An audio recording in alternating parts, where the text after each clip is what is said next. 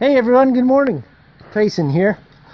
As you can see, I'm working on the manure spreader truck. And what I have to do is I have to take that sprocket, not the sprocket, the hub that the sprocket mounts onto. I have to take it off and take it to a machine shop, and they were going to install a sprocket on there for me. But he said I need the hub so I can get the measurements right. That's proving to be a lot harder than I planned. It would just not budge. Yeah, we were heating it, pulling, and it would not move. But I did get it to move this morning. Probably about a 16th there, I can tell. It snapped over. But I need a bigger puller. I'm gonna go look for a bigger puller maybe. I did get it to move because I tried cold water on the shaft today.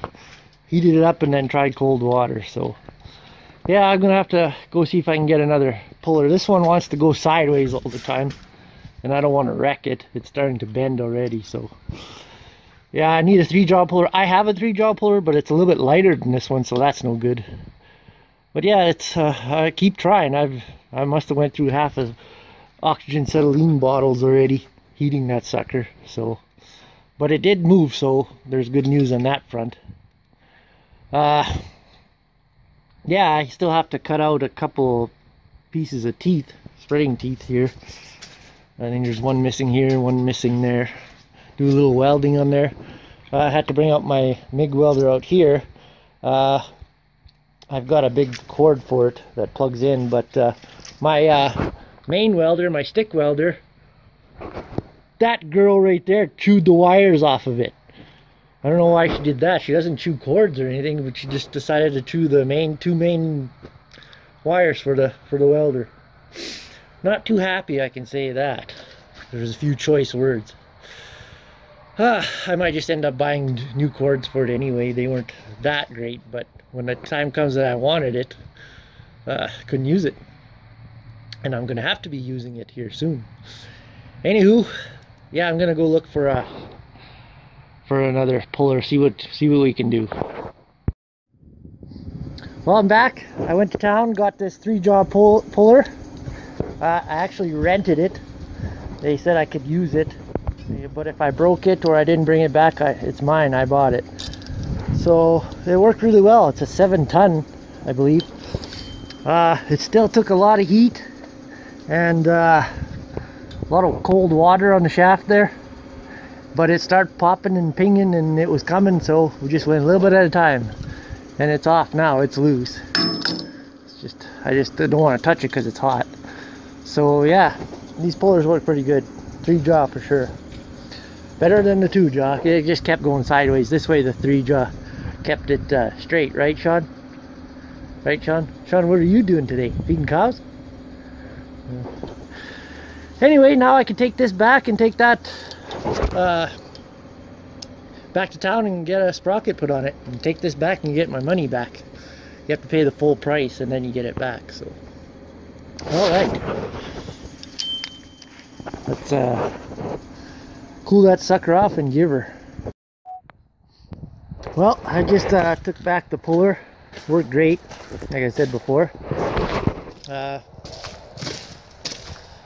I won't be getting that sprocket probably done till Monday sometime. It sucks that it's weekend, but they're probably gonna make me a different one, a 2-piece one, so it's easier to get off.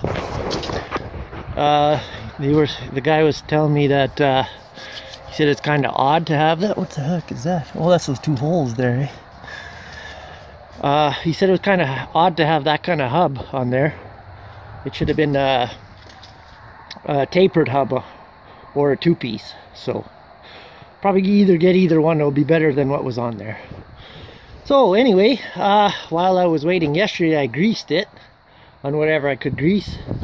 I still have to go underneath the truck to grease. Other than that, I think she's gonna work good.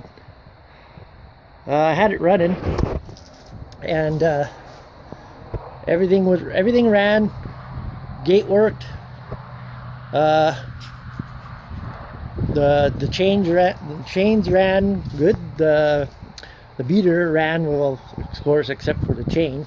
but the drive was working, so won't know for sure until we get it right in manure and fully loaded and see what happens. So anyway, that's just a little video I was doing today, so of what I was doing today. So next is I'm gonna go pull out the coon. No, that's not a coon spreader, that's a night spreader. Yeah, night 1060 spreader. And I'm gonna start putting the brand new chains on there. While I'm waiting for this one. So, and the old GMC 9500 is ready to go. Just need to add some oil to her, and she's fine. I just gotta cut the twines off yet. There's some twines on.